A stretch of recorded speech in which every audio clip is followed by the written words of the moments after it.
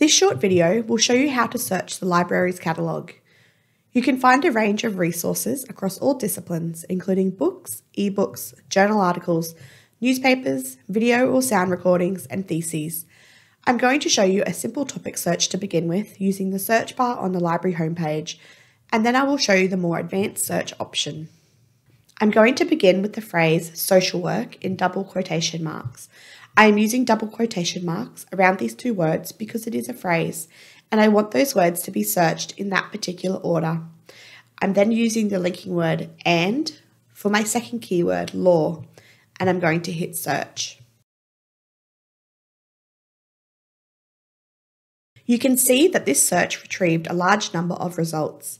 We can filter these results using the options on the left-hand side. You can see that we can filter by availability, creation date, which is when it was published, resource type, and more. I'm going to choose to filter my results by books. Now I am viewing only books relevant to this topic. If I wanted to view only ebooks, I would simply click on Available Online. You can see the search filters begin to build at the top of the filters list. If you would like to access the full text of an ebook, all you have to do is click on the Available Online link. This will open a new page. You can also click on the title to see more information. Underneath View Online and Full Text Availability, you will see a second link, which will take you to the download page for that particular book. Sometimes there will be more than one link here, showing you all the different places that the full text of this book can be found. Once you click on that link, you'll be able to download the PDF of the book, download specific chapters of the book, or simply read the book online. I'm going to show you the advanced search option now.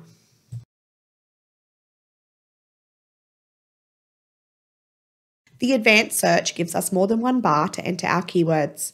I'm going to try some new keywords now. I'm putting in the word nurse without the E and using an asterisk or truncation to catch the different endings of that particular word. So this will now search for nurse, nurses, nursing, and so on.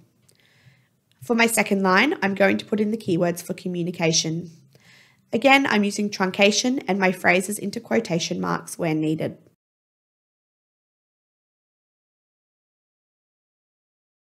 I'm going to add a new line now because I have more keywords to put in for my topic. A new line again.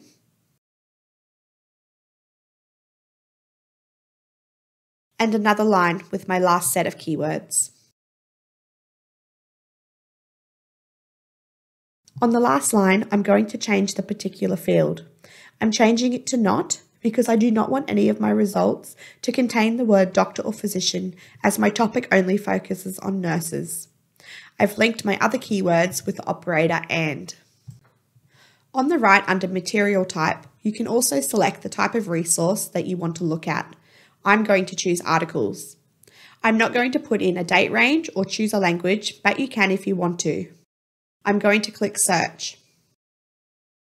Now I'm only viewing journal articles relevant to my topic. On the left, I can also choose to filter my results. I'm going to choose to view only peer-reviewed journals to make sure that my articles are credible and good to use for my assignments. I have also decided that I want to limit the date range. To do this, I can select creation date. I'm going to choose within the last 3 years and click refine. Once you find an article that you would like to look at, you have two options. You can choose to download the PDF. This link will usually take you straight to the article where you will have the option to download the PDF or read it online. You can also click the Available Online link. This will take you to a page where you can see a list of places that have your article available. Follow these links to find your different options to read or download your article. This concludes our short video on searching the library catalogue.